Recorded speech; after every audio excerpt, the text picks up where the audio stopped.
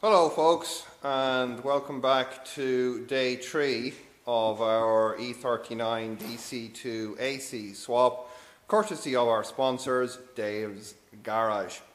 Now, so what we've got for you today is the AC motor and adapter plate and gearbox are going to be put together.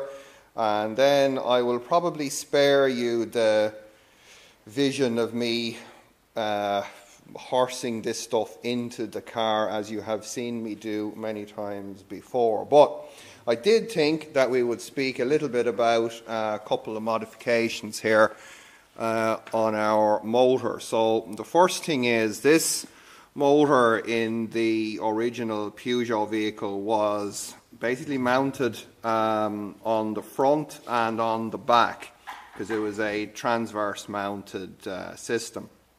Now in the E39 we're obviously longitudinally mounted, so we need a way to attach to the motor frame, and the motor frame is aluminium.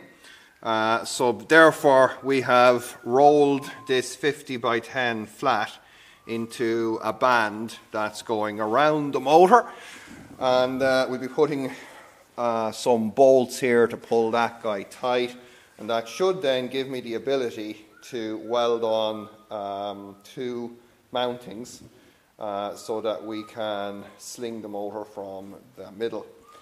Up here on the front, you may notice that we've put our tachometer sensor in here, and on the coupler I have some horribly welded 8mm nuts on there that will basically give us 2 pulses per revolution to give us a tachometer signal. Now theoretically we don't need that, because we'll have CAN bus messages from the inverter that we can send to the car, but I'm figuring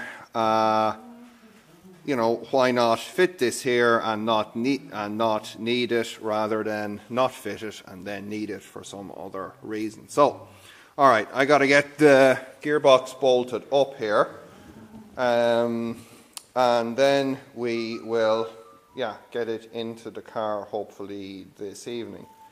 And the music is provided courtesy of Dave. So, okay, I get this done, and we'll come back then when we have some more progress made. Alrighty folks, good news. It's in and it fits. So there you go.